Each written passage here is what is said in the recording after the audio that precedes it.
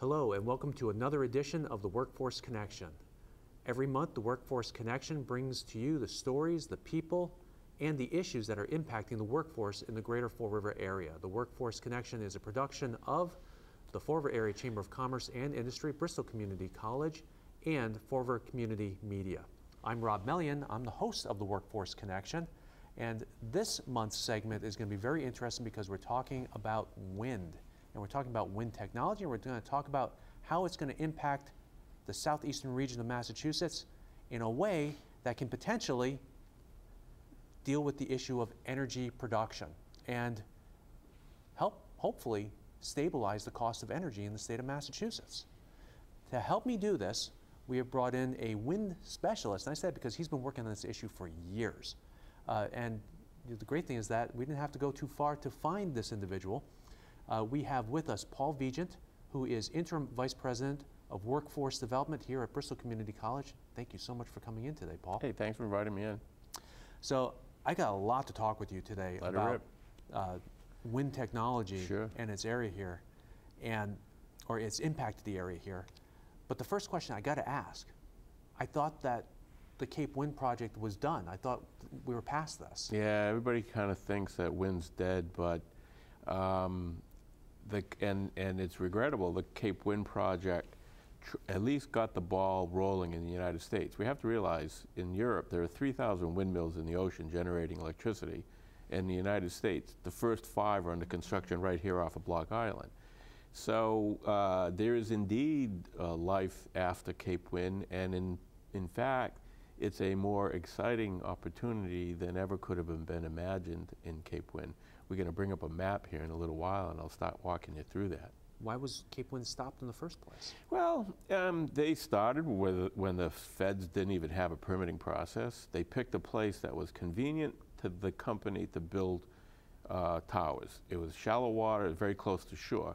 But when you kind of put that in the context of geography, it was literally between Martha's Vineyard and Hyannis. So it was in an area where there's a lot of NIMBY, not in my backyard kind of reaction. It was considered by many visual pollution.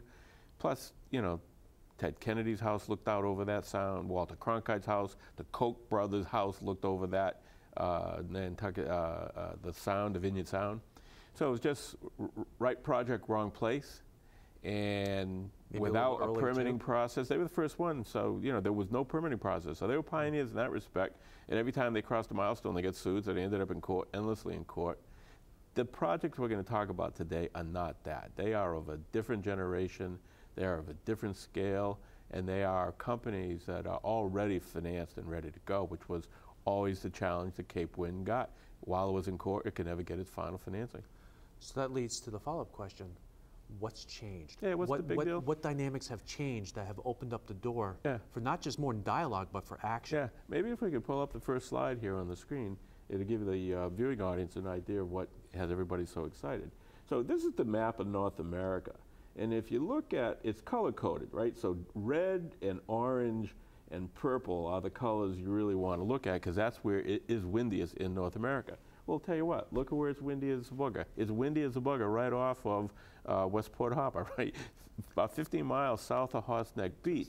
There's just this place in the world where it's windy and it is dynamic and it is a great opportunity to create this wind industry. In fact, if you go to the next slide, actually I'm going to go to the next slide for you. This is the zone I'm talking about. So in that box down there, they kind of refer to it. And the audience can kind of take on one point from this show. This is the story about the dog. Because if you look at that, it kind of looks like a sideways profile made out of Legos of a Scotty dog. But why it looks like a dog now instead of that big rectangle is because of good planning. The feds, after Cape Wind's experience, the feds had created a planning process and a permitting process that required you to exclude zones where mammals and fish migrate and fisheries operate and shipping channels, sensitive areas of the ocean. So you ended up with a subset of that big giant box. But that big giant box represents about 800 square miles. And in that box, believe it or not, is 22% of the U.S. wind energy. The whole of North America. And just think of a weather map, right? You're watching a weather map at home. If a storm comes from California, the Canada, the Gulf of Mexico, or Florida, when it hits New England, what's it do? It goes whipping past the Long Island, goes whipping past Nantucket, and off to Labrador. Well, that's the place I'm kind of talking about. And in that zone, the federal government now has leased 3 tracts of that zone to these gigantic companies that are very experienced in wind in Europe. The first is a company called Dong, kind of a comical name, but Dong stands for the Danish Oil and Natural Gas Company. The state of Denmark owns Dong. The state of Denmark naturalized their energy industry in the 70s and 80s. So in partnership with Goldman Sachs, when Dong was asked by the Boston Globe, how are you going to finance this project, which was always one of the killers in Cape Wind? Yes. They responded literally by saying, we have 1.3 billion cash reserved for this project. So they're ready to go. Second company is called Offshore Wind Northwest. They're a subsidiary of a German company that is very, very well financed. It's backed by a group called the Blackstone Capital Group, which is the largest private equity company in the world. Familiar with them, yes. And the third is Deepwater Wind, and they're the company that has already financed to build the 5 towers off of Block Island.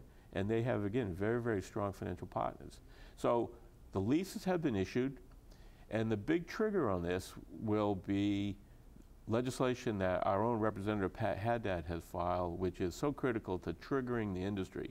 There's a bill that Pat has filed, and will hopefully be up for review very soon in the legislature, that will help set the Commonwealth's energy goals for the next 50 years. How much electricity does Massachusetts purchase that comes from renewable energy? And then the bill that Pat proposes, it's really a combination package like the governor has been advocating. It includes Hydro-Quebec. It includes maybe expansion of the gas pipe that we're at the end of the gas line. So as a transition to all these other renewables, we really need more gas. But it also includes onshore wind. It includes land-based solar. And the uniqueness of Pat's bill is that it also calls for 2,000 megawatts of offshore wind. That represents 200 towers. Now let me kind of draw a comparison. 2,000 megawatts is a little bigger than the Brayton Point power plant. And it's only 200 machines.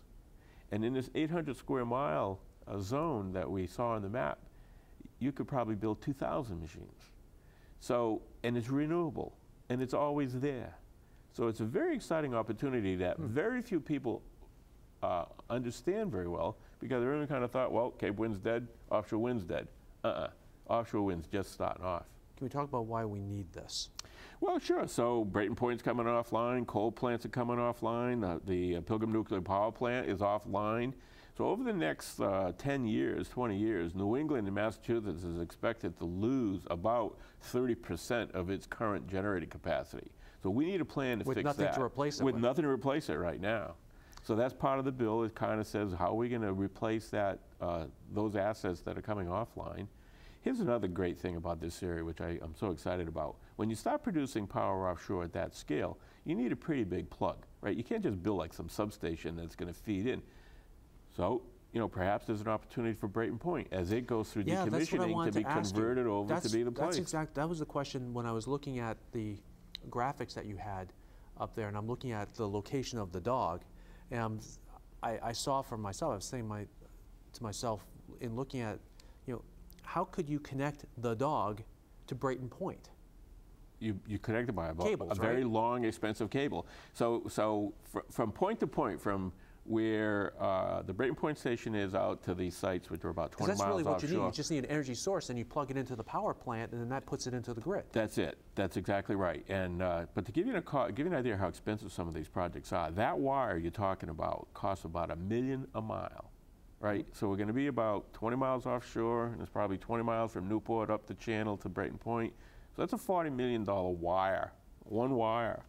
And because it's electrical generation, you don't just run one feed, you run a redundant feed. You run two wires. Yes, so it's $80 million for two wires to just plug this stuff in. You and I have worked on $200 million highway projects. For sure. So, but the point is that at scale, these are big devices. The opportunity from a point of view of workforce, which is I think what you're really interested in, is like, what's in it for us? Well, the first few towers will probably be built by the companies literally shipping these component parts over from Europe, from their supply chain. But that's not very economic. So eventually, they're going to need to build this stuff in the United States. You already have TPI building wind blades in the Tillotson complex at Baremco. Yes. The towers are very, very big. An intermediate section of a tower is probably like a 7-story building. So these are structures that you want to build and then roll off a ramp onto a barge and tow out to the site. I literally saw that happen when the Phillips Light O'Lear windmill was put together. The blades came in from barge down the Taunton River and were moved onto the land over at the State Line Pier, put onto the back of trucks, and then trucked up to Phillips Light O'Lear where they assembled it all. That is exactly right. So let me kind of give you something to think about now, right? So with the next generation of these turbines that they would be installing offshore here. And those were 191-foot turbines. Correct.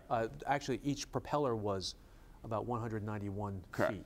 Correct. And they're even bigger. The next ones are even bigger. So the next generation of blades, you cannot transport over land. You cannot transport over rail. They're just too big.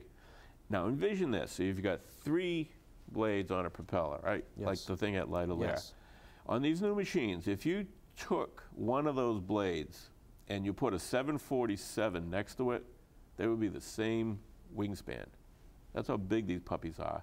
And again, and that's just one blade. Now, when you take the 3 blades assembled together and you superimpose them on Fenway Park, they touch the perimeter of Fenway Park.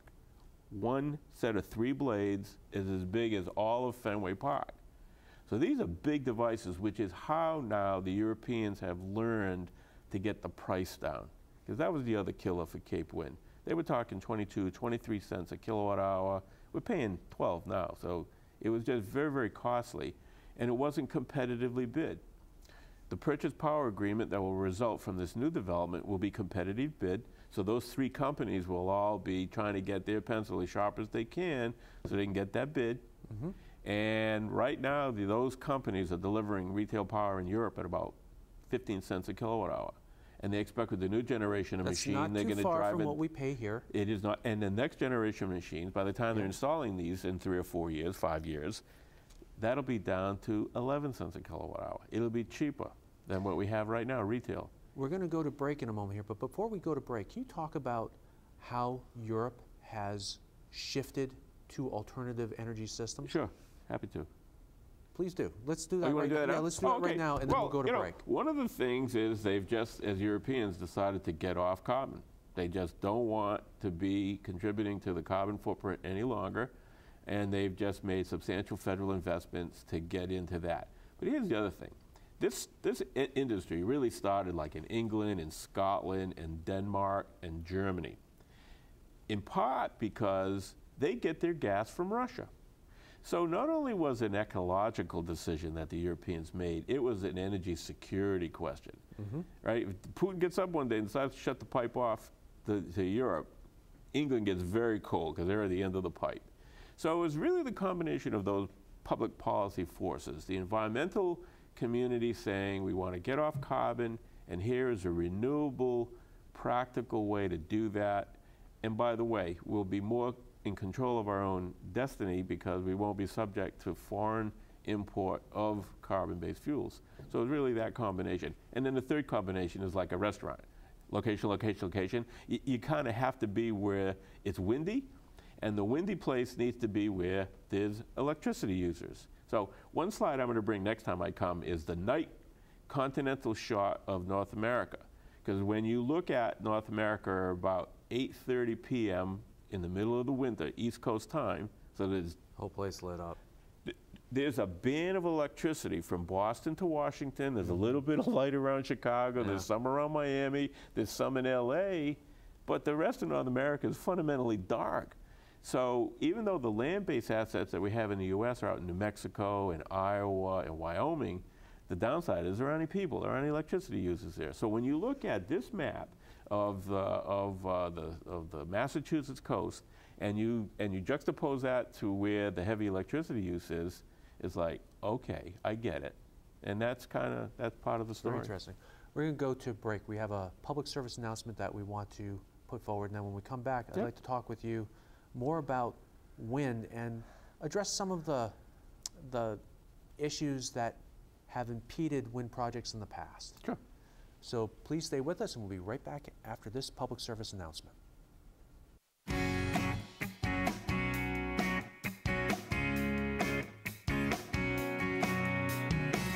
This lab is for training folks to do weatherization work, and they're building what we call a test cabin. The primary purpose of it is to make it tight enough so we can do building pressure testing on it. But it will also have a furnace and a water heater and a clothes dryer and an oven. And we're going to be able to teach duct testing, which is required by state code. I want to learn how to build a house and take it down from scratch, start to finish. But construction is like having a child, you know, like you do something wrong and it's going to impact the child. So you do something wrong building a house, the house is going to fall down. I think it's absolutely wonderful to give them an inside a building structure that they can actually create and see how buildings go together. Hopefully they will be interested enough in it to go on, and we need more young people doing this and doing it right.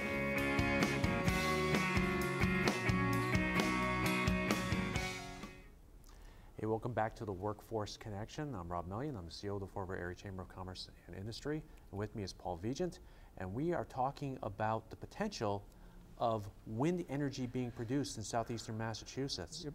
And throughout the first segment of the program, we were kind of introducing the idea of it, essentially saying that while Cape Wind was the first attempt, now we're doing something much different and very viable. And what I was curious about in listening in the first segment, Paul, is who is going to build these mega turbines? Yeah, that's a good question. So again, perhaps we can go back to the PowerPoint. When you look at this picture here, it really tells the the 5 stages of the industry growth. So right now we're really in the planning and development phase. So if you look way over on the right, the kind of jobs that people do are economists, lawyers, engineers, meteorologists, and project managers. But when you start getting into the design, the manufacturing, construction, installation, and operation and maintenance, you see that the job sets now become still engineers, but health and safety workers, iron workers, metal workers, millwrights, electricians, health and safety experts, marine operators, painters, pile drivers, crane operators, electricians. These are the people who build these devices.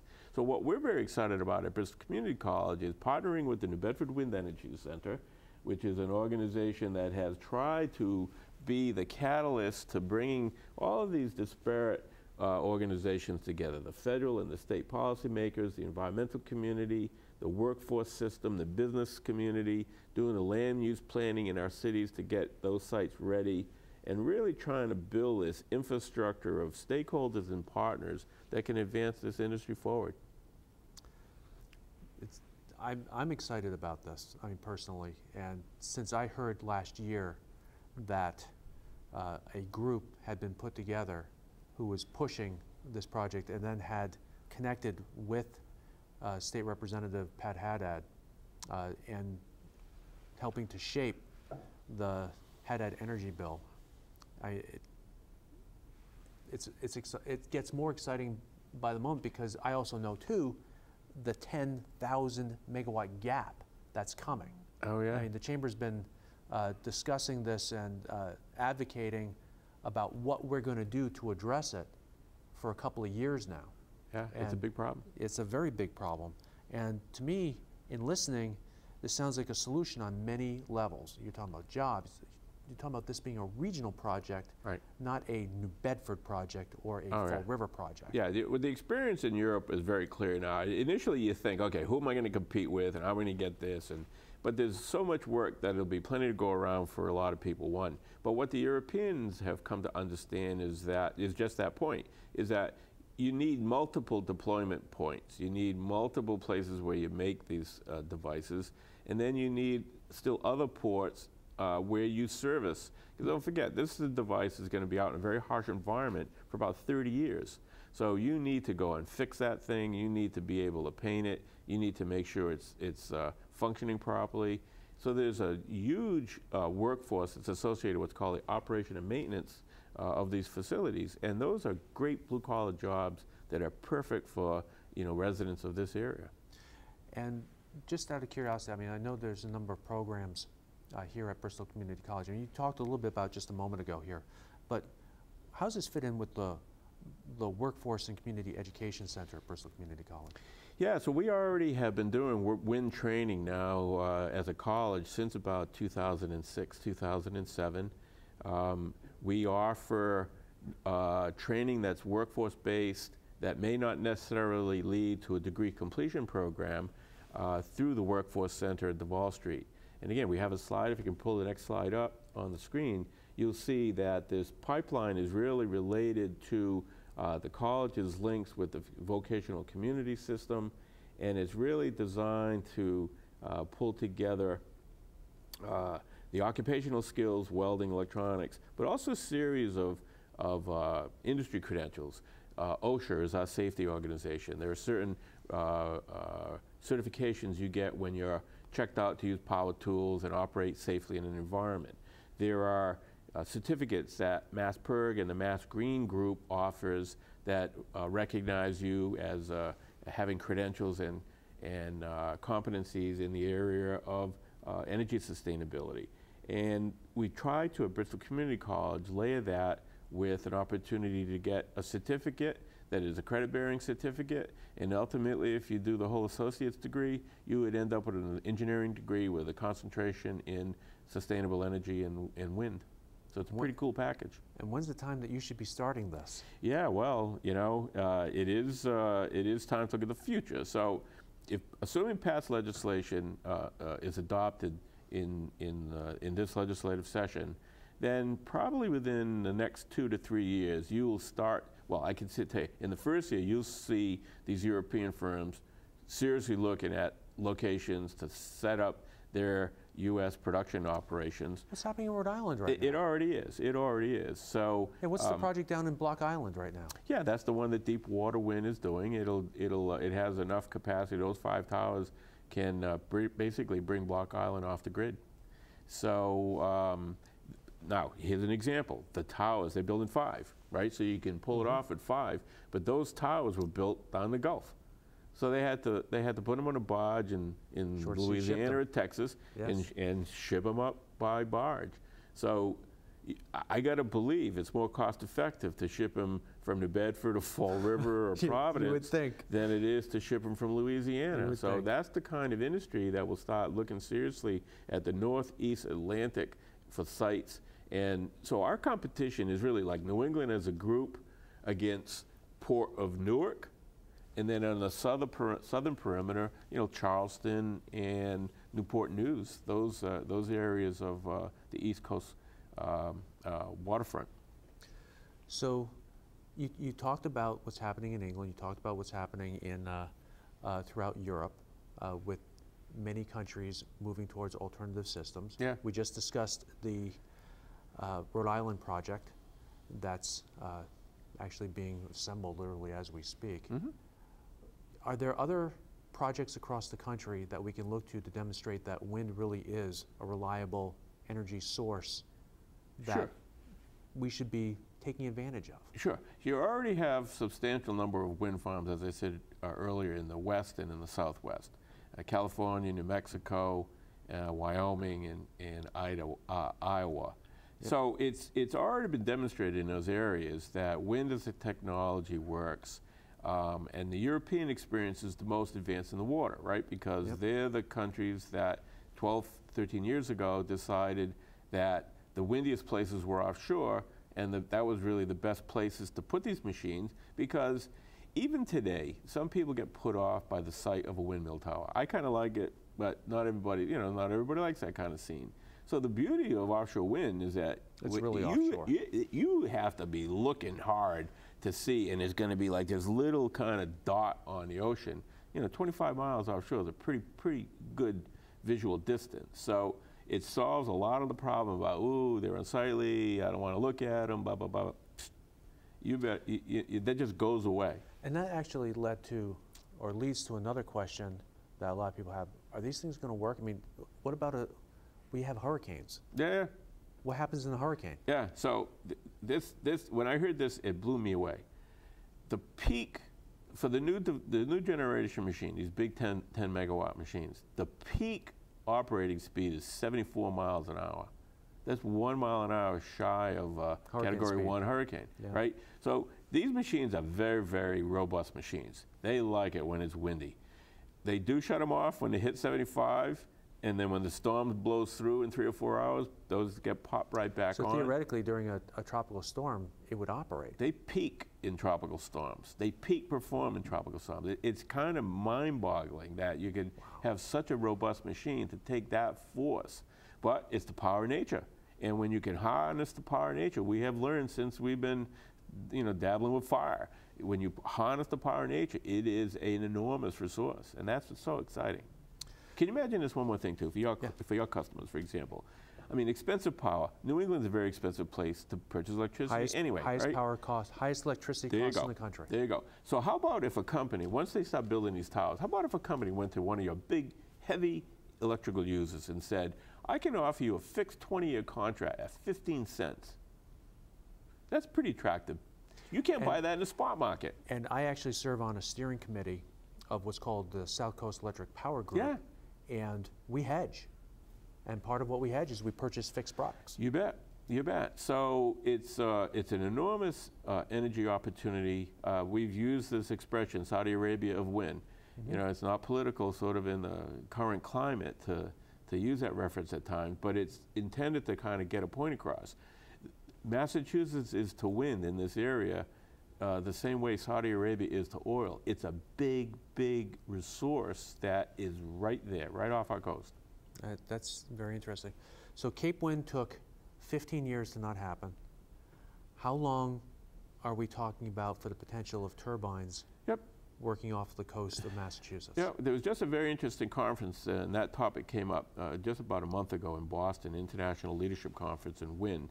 And so the prevailing view is that, once the light gets turned on, once the legislation gets enacted, hopefully in 2016, that you would probably see windmills in about 3 years, 4 years under construction, and 5 years in place.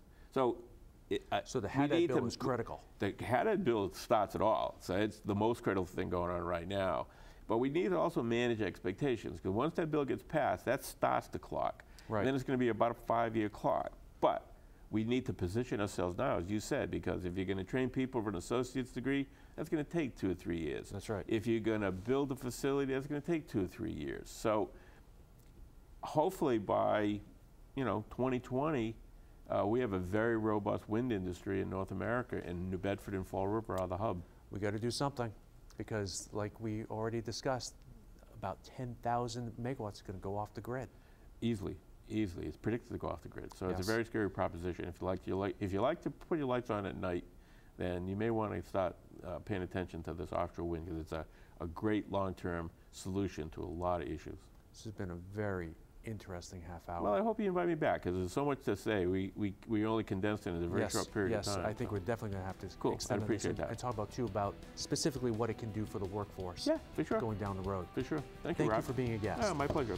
And thank you for watching, and please shop locally whenever you get the opportunity to do so. And we'll catch you in the next segment.